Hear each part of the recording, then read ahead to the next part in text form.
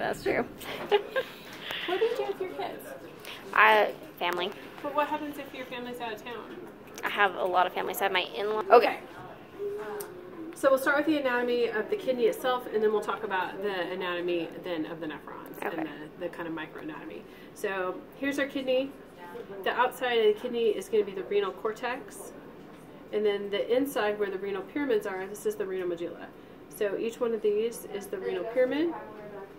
You can see an example of nephrons up here that are in the renal cortex, and then how some of the nephron loops then dip into the renal medulla. So within the renal medulla, we have these triangle-shaped structures. These are our renal pyramids.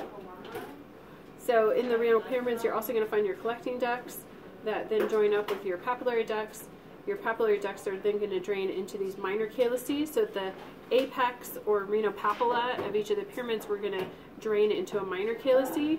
When a couple minor calyces come together, then they form a big major calyce. Down here is probably the best example of a major calyce. And then the major calyces are going to come together and drain into the renal pelvis, which is kind of the center area of the kidney. And then the renal pelvis drains into the ureter. Okay. This area right here of the kidney, where your renal artery, renal vein, ureter, also some renal nerves, this area right here is called our hilum. So that is the big anatomy of the kidney itself. Oh, and then this is the renal sinus, where the adipose tissue is. Okay. That's what the yellow is. So now we move on to this model for a second, because I like this model. It shows you kind of like we're looking at a renal pyramid here. And so you can see the renal cortex would be here, this would be the renal medulla, and then in the renal medulla would be a renal pyramid. So this is a great model to kind of move from this to this. Okay. So here we have cortical nephrons, so they're mostly in the cortex. So here and here, here's a juxtamedullary nephron that has the long nephron loop into the medulla.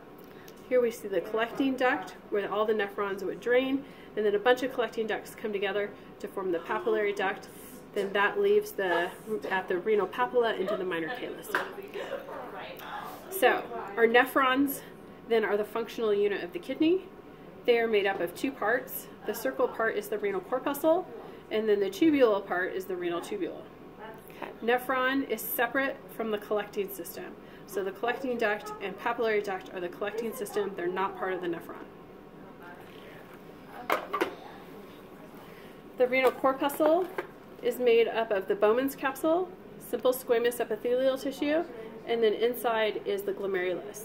So blood enters the glomerulus from the afferent arteriole and then exits from the efferent arteriole, which is broken off. This part right here is indicative of the DCT butting back up against the renal corpuscle. Okay.